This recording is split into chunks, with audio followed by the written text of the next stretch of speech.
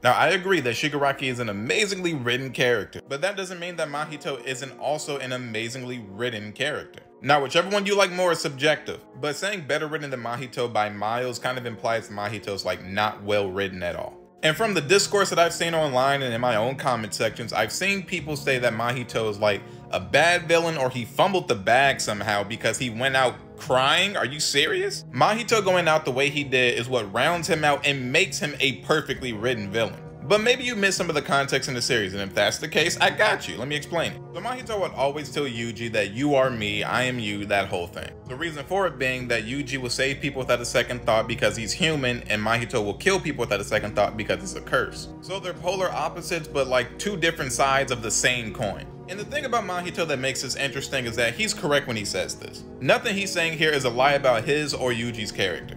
Because of this, that if you were paying attention to the series, you knew that Mahito was going to go out sad just like this. Because in season 1, when the finger bearer was fighting Yuji and almost killed him, what did Yuji do? He started panicking, crying that he does not want to die, snot running down his nose, calling himself weak, the whole 9 yards. Because this was the first time in Yuji's life he was actually confronted with the idea that, yeah, I'm going to die right now.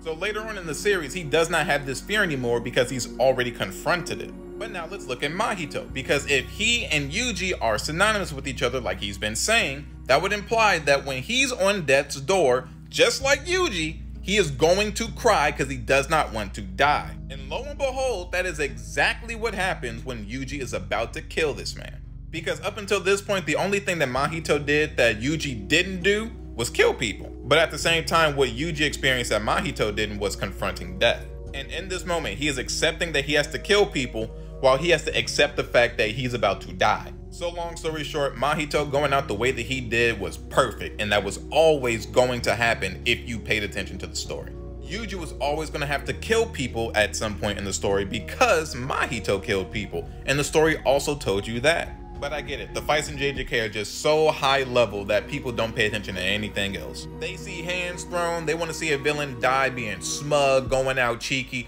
Like that's not the case all the time, it's just not going to be. Mahito is different from other villains because Mahito is himself, and that's fine. That doesn't make him a bad villain, that doesn't make him poorly written. He's one of the best written villains in the new generation. It's just that sometimes y'all gotta take a step back and look at the series for what it is, more than just the fights.